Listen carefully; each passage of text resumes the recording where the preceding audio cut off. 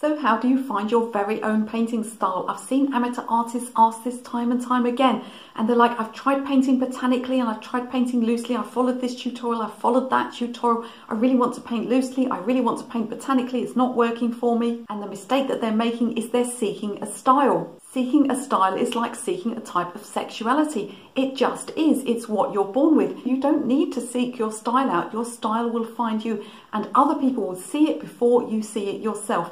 And they'll say to you, I always know your paintings. And you'll say, really? I haven't got a style. But they'll begin to see it before you begin to see it. And the truth is that your style is inherent. All you should do is practice your drawing skills, practice your painting skills, explore everything, try lots of different types of mediums till you find the one that suits you. And trust me, your style will find you.